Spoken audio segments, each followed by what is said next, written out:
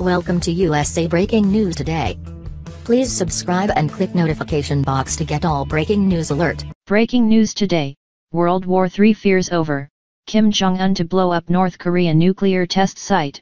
North Korea is set to shut its Punggye-ri nuclear test site in less than 2 weeks with foreign journalists in attendance, in a sign of easing tensions between the West and the reclusive nation.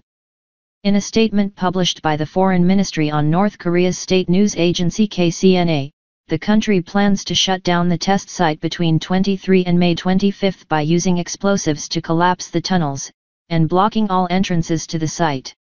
They also plan on dismantling research facilities, observation posts, and guard posts, along with removing guards and research staff. The official report published on KCNA stated, foreign journalists will be invited to observe the shutdown to ensure the transparency of discontinuance of the nuclear test. A ceremony for dismantling the nuclear test ground is now scheduled between May 23 and 25, depending on weather conditions.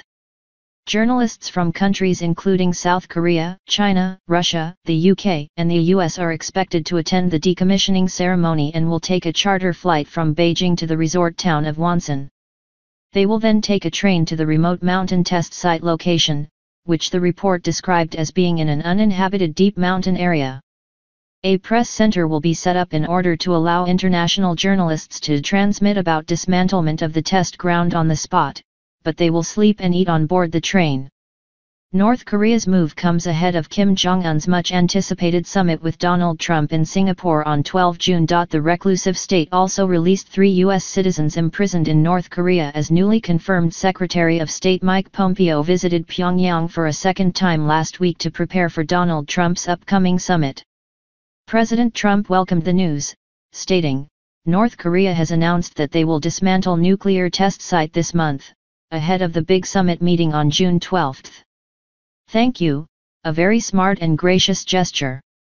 However, critics and experts have warned that Kim's promises of denuclearization are not entirely reliable, and they pointed to a period between 1999 and 2006 when missile testing was halted, before later being restarted. North Korea carried out 6 nuclear tests between 2006 and 2017, and they stated that the final test was a hydrogen bomb.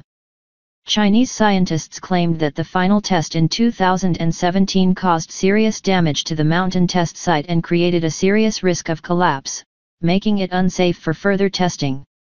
They also stated that the region required further radiation monitoring in the event that radioactive material is escaping through newly formed cracks in the mountain, endangering surrounding populations. Thanks for watch. Please share, like, comment this video and subscribe channel for latest news.